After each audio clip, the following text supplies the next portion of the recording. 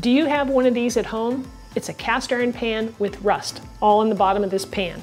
Well, maybe somebody put it in the dishwasher, or maybe you left it and didn't dry it properly and so the rust formed. And how do you get rid of it? Well, that's what today's video is about. I'm going to show you how to remove that rust with hopefully things that you already have at home. And then I'm going to show you how to reseason it and bring it back to life. So let's get into this. There are a number of different ways that you can get the rust out of these pans, but today I'm going to show you that I'm using an SOS pad like this one here. That's a steel wool pad to get that rust out. Now, this is the only time that you can use soap in a cast iron pan, because what we're doing is we're getting the rust out. We're just eliminating all the seasoning that's in there, so we don't have to worry about the soap getting into that and then transferring into our food. That's why you can use soap at this point. Now, if you don't have an SOS pad, another thing you can use is some coarse kosher salt, which I have right here. And this is a non-abrasive type scouring pad that you can use to work that in and remove the rust.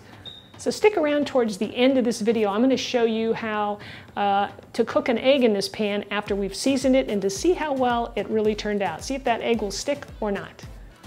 So I'm going to take my steel wool pad, get it wet, and then I'm going to place it in the pot and start scrubbing. Now, this is going to be the point where you spend the most time working on this, because it's going to take some muscle to get rid of that rust. And if for some reason you can't get it all out, then we resort to maybe the second thing, using salt. But right now I can see the color of the water has changed and that rust is lifting up. So I'm going to go ahead and scrub the pan. There is a little bit of rust on the handle, so I'm just going to do the whole darn thing. And since I can't really see the bottom of the pan very well, I'm probably going to flip this over, do the other side, and then come back to this. I think you can see already it's looking pretty good. Look at that. So I'm going to flip it over and just give a little scrub once over on the whole thing. Now we're going to be seasoning the whole pan, inside, outside, upside down, handles, every nook and cranny that we've got. And this SOS pad is doing a great job of getting rid of that rust. Okay, now we're going to give it one more very thorough rinse, because we don't want any soap left on this pan.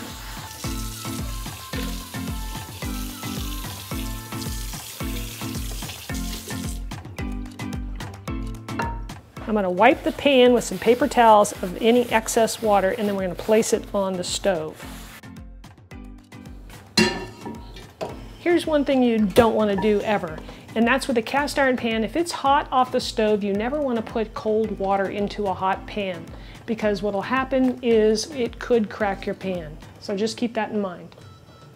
After letting the pan heat up for, say, maybe, a minute or two, turn off the heat, and then we'll let it cool for just a second, and then we're going to apply some oil.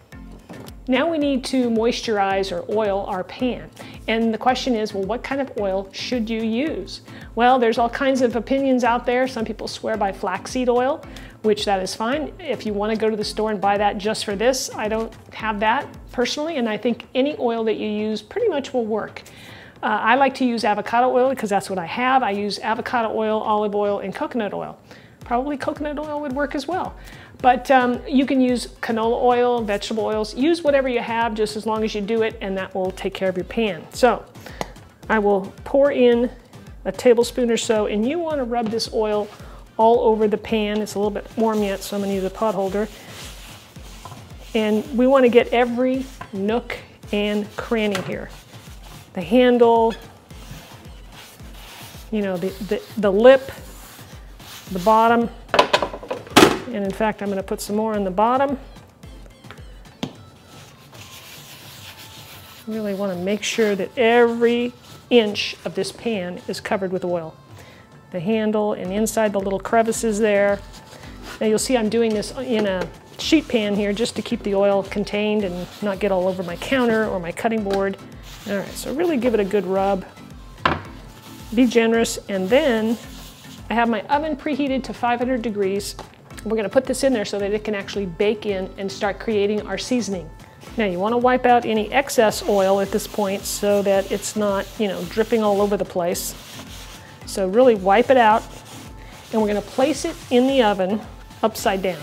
That way If there's any leftover oil, it's going to drip out. And we'll put a little sheet of foil in there to catch any drips. But there shouldn't be any because you're going to wipe it out really well.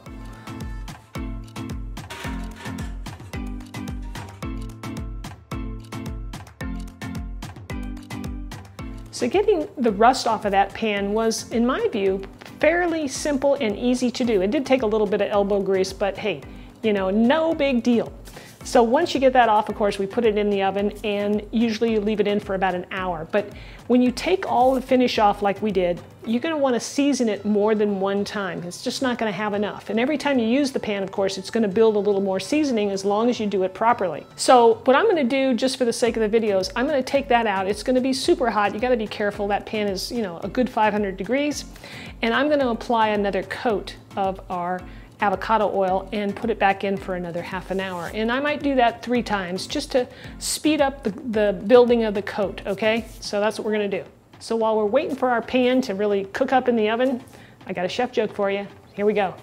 What alloy contains magical properties? Cast iron. If you're finding this video helpful, let me know by smashing the like button.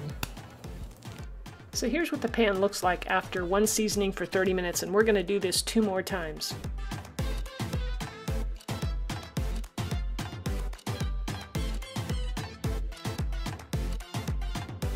So here's the cast iron pan after 3 30-minute seasonings, which definitely isn't enough. You have to continue to use this in order to build a nice finish. So let's do our test and see where we're at. So we'll take our pan, put it over medium-high heat, add some avocado oil, and get it hot. So how do you know the oil's hot? Well, mine starts to smoke a bit. So once it's hot, we're going to drop an egg into this, one of the hardest things to cook, as they like to stick. Even though I hate to say it, it's sticking pretty good. Now really what this means is that the pan is not seasoned enough. So what I've done is I've continued to cook with this pan several times, and I've used it maybe 6-7 times. I've cooked potatoes mostly and vegetables in here, some bacon, just to get it seasoned up overall before I give it back to my friend. So now I'm going to show you by cooking an egg again how well it's improving.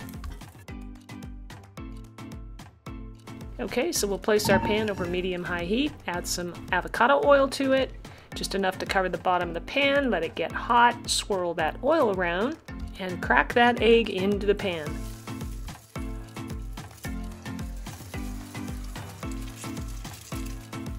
Fingers crossed, everybody.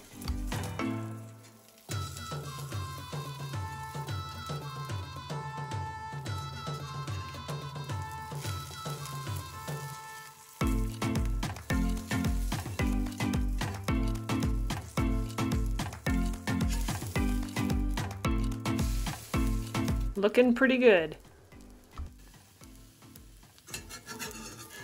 So here's what's left on the bottom of the pan.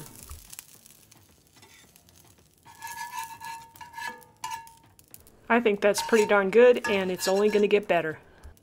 So here's a recap. After you cook something in the pan, let it cool, use hot water or whatever temperature the pan is, and just rinse it out, scrape it out, then wipe it out with a towel or a paper towel, place it on the stove, dry it out, add some more oil, wipe out any excess oil, and let that heat up and get hot for another 5 minutes, and then you're good to go. Let it cool and put it away. These pans are amazing. They will last a lifetime if you do just a few simple things to take care of them. You just have to keep up with it, and just don't let the water sit in it or, you know, put it in the dishwasher. Basically, don't let it rust. And you can just continue to build that finish, and it will be practically non-stick. Now that your cast iron pan is well seasoned, I'll bet you want to try it out on a delicious filet mignon. I'll leave a link for you right here on the screen. You can check that out and make such a delicious meal just as a little reward after restoring your cast iron pan.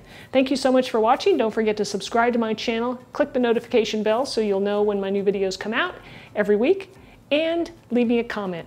Thanks everybody. We'll see you next time.